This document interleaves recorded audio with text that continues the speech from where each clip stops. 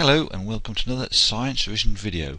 Now in this short video we're going to cover the topic of osmosis and active transport. Let's first of all start off by defining what is osmosis. Well, you may come across diffusion.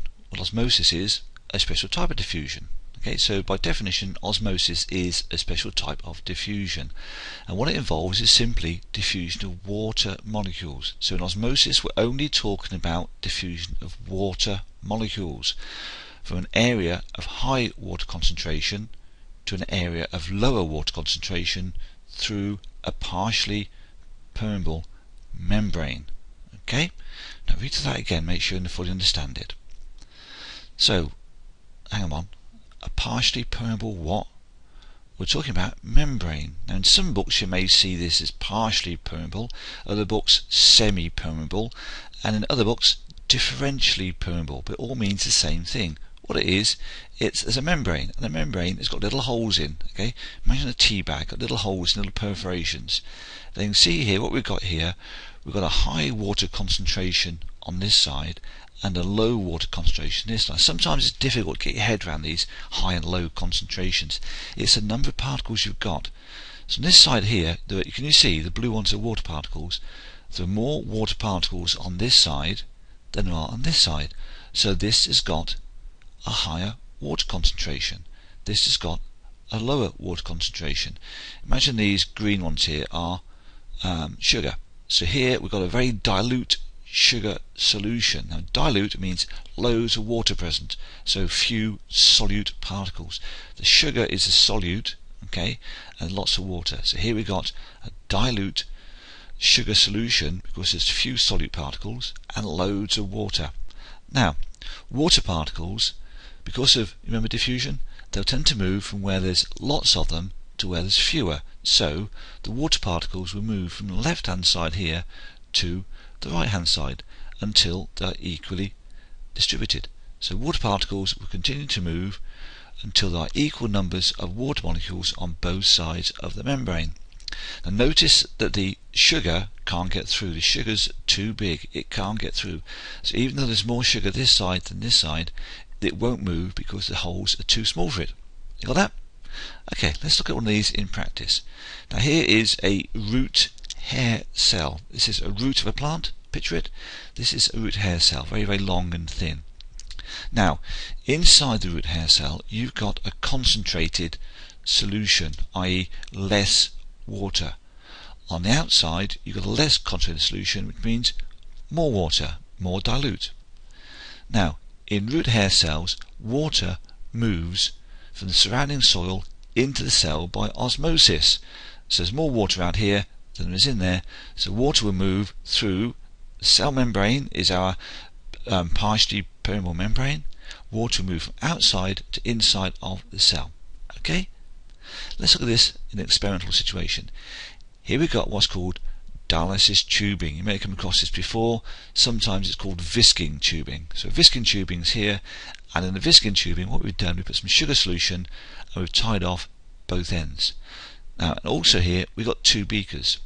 On the left side here we've got pure water. Now if you place the visking tubing or dialysis tubing into pure water, water moves from outside where there's much more water to inside where there's less water through the membrane, which is partially permeable. So water enters by osmosis, the tubing swells up. Now imagine you put it into a very concentrated sugar solution. So this time there's more water inside the tubing than outside, so water moves from inside the tubing to outside, so the tubing shrivels up. Okay, that's osmosis in practice. Let's see an experiment. You may have done this one involving potato chips. Now here's a potato chip. We put our potato chip into pure water. The water concentration outside the chip is higher than the water concentration inside the chip. Therefore water enters by osmosis and the potato chip gains weight. Now if you put it into a very strong sugar solution, there's now more water inside the chip than outside the chip. Therefore water will leave by osmosis. Water only leaves through the membrane, and so your potato chip will actually lose mass. Got it? If you're not sure, just go back and watch the last few slides again. Now what's this thing called active transport? Right, well, Active transport is moving substances against a concentration gradient. Imagine this here being a gradient, okay? And imagine you're trying to push a trolley up a hill. Now, you've got to admit, if you were trying to push something up a hill, it will require energy. So, similarly, when substances are moved into a cell where there is already a higher concentration, then energy that we get from respiration will be required. Let's look at an example. Here's our root hair cell again. Now, inside the root hair cell, you'll already have a high concentration, what's called nitrate ions. Plants need nitrate ions for growth. Outside in the soil, there'll be some nitrate ions, but there'll be a lower concentration. So somehow you've got to move the nitrate ions from outside inside. You can't do it by diffusion because there's a lower concentration here than higher there. You can't do it by osmosis because osmosis only involves, don't forget, water. So what happens is we need to use energy. Energy will be used to effectively pull the nitrate ions against the concentration gradient from the surrounding soil into the cell. So it requires energy, and we use energy from respiration to do this. Okay? So diffusion is a passive process. Osmosis is a passive process. Neither of those require energy. Active transport requires energy, and we're moving stuff against a gradient. Now this also occurs in the human body. For example, in kidneys, this will come on in a later video, you recover sugar from the blood by transporting it against a concentration gradient. You don't want sugar being released into the urine. So all this sugar is being recovered by active transport against a concentration gradient back into the blood.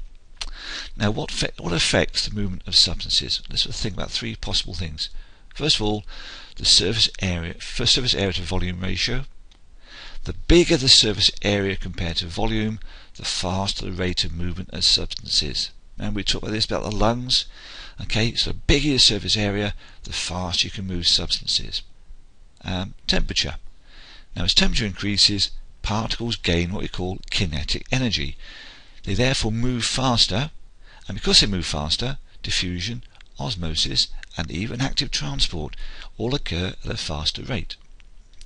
And lastly, the concentration gradient itself. The bigger the difference in concentration, for example, inside and outside, the faster substances will move. Now think about the steep hill. Osmosis and diffusion, now both of those are passive processes. They're going down the concentration gradient, remember? So the steeper the concentration gradient, the faster they'll move. Now think about active transport. The steeper the gradient, the more energy is going to be needed to move substances against the concentration gradient. So osmosis, diffusion, the bigger the concentration gradient, the faster they'll move. With active transport, more energy will be required if the concentration gradient is steeper. Right, I hope you've understood this. If not, please go back and check things out again. Now you can see more free videos if you visit my site www.sciencerevisionvideo.com. Thanks for watching, and I'll be back with you again very, very soon. Bye for now.